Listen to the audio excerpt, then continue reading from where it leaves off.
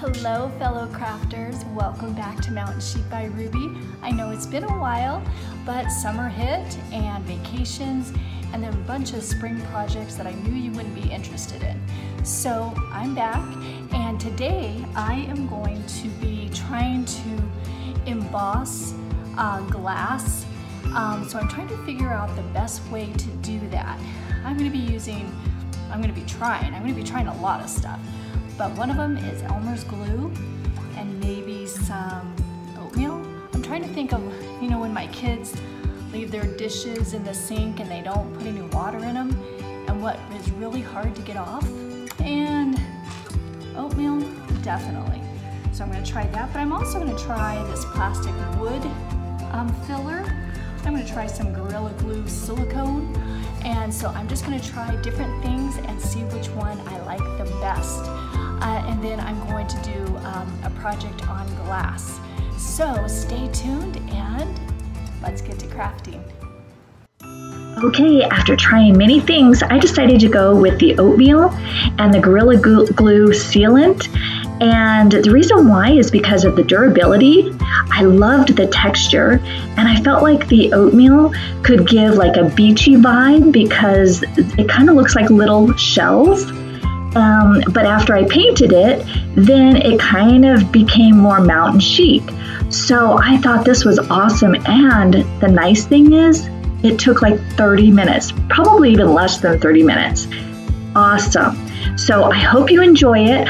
At the end, you will see where I just left it on just clear glass, and then you'll also see where I painted it. Let me know which one you like the best. If you can find white letters or cream letters, that would work better. This is just what I had on hand that I got at the Dollar Tree, because that way you're not going to be so worried about trying to cover up a color that you don't want.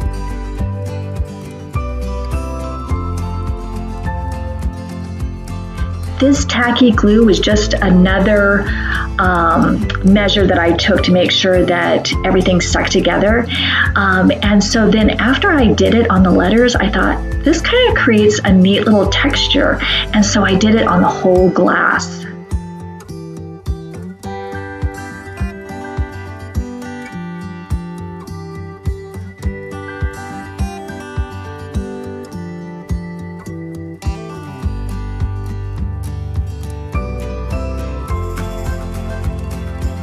Now for my mountain chic home up in the mountains, I tend to go towards these colors, but this project is so versatile. I think if you used like teals, blues, I think it would be such a great beach nautical type decor for you.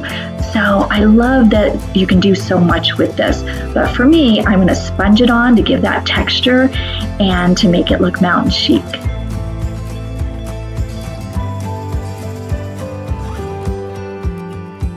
And as you can tell from my past videos, I do not like perfection when it comes to my decor. I think that's part of the mountain chic look.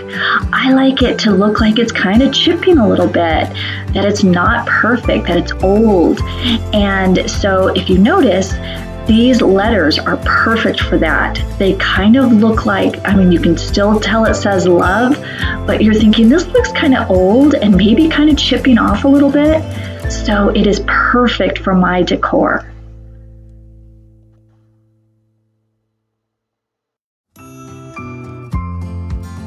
Now, if this isn't the perfect mountain chic decor, I don't know what is. I love this. And again, it was so quick. So I'm going to be doing more of them. And I hope you enjoyed this. Until next time, thanks for joining Mountain Chic by Ruby.